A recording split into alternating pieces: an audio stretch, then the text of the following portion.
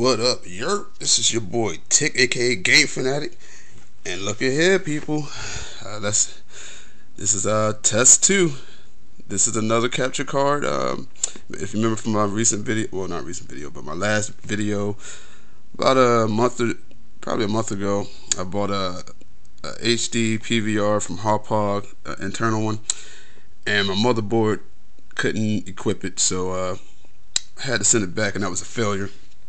This time I have this bad boy right here, the AverTV. I checked it out. It's a capture card just like the HD PVR by Hauppauge, the one that sits outside. But when I was looking at the videos, it looked like it ran a little bit faster, and yeah, it just seemed like a better card, and it's a lot cheaper. Only thing I didn't like about it was doesn't have 5.1 stereo sound.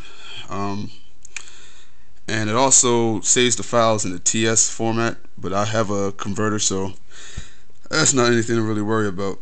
But other than that, it's a really good card. It's cheaper than a Hauppauge. It was $144, so compared to $182 or $192 or $200 what it usually costs for a Hauppauge HD PVR, so that's still pretty good. But I'm gonna do an unboxing.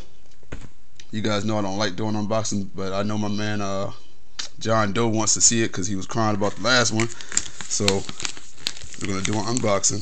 I gotta put this camera down for a second, man. Hold on a second.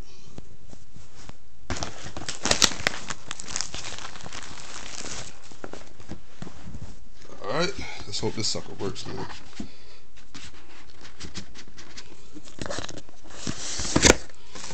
Alright, this is the unit here. It's pretty lightweight. This is the unit. And here's the setup CD.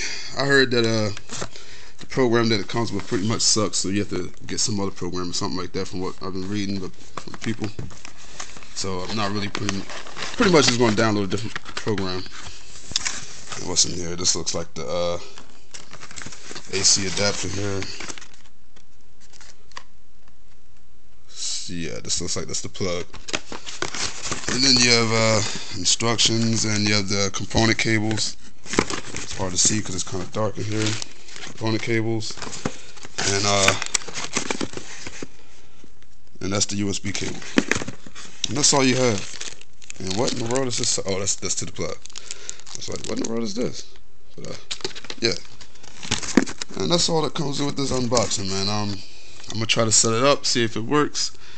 Cross my fingers, man, because I really don't want to buy the Hauppauge. I'm trying to find a cheap way out. That's not always a good way to do it, but you know, trying to find a cheap way out. I know the Hauppauge more than likely definitely run on the system, but I read that this should run on my computer, so it just fits the requirements of it, so it should definitely work out for me. This is your man Tick, man, and if it works, you'll definitely see some videos from Xbox, man. Oh, another thing I don't like about it, it has an HDMI out port on it. Now notice I said HDMI out, so that means it only will play back in HDMI. I can't record while playing my game in HDMI, so that means I have to go get a component to HDMI converters so I can play my game on HDMI, because I hate playing it on component. It's so ugly looking, dog. Like, I'd rather play on HDMI. It looks so much better. But for right now, I got to deal with the component cables on my Xbox, which sucks. But yeah, man, other than that, it's pretty good. That's my snot tissue right there. But yeah, it's pretty good. But alright, man, I'll be back with another video, hopefully on the Xbox, man. Alright, peace.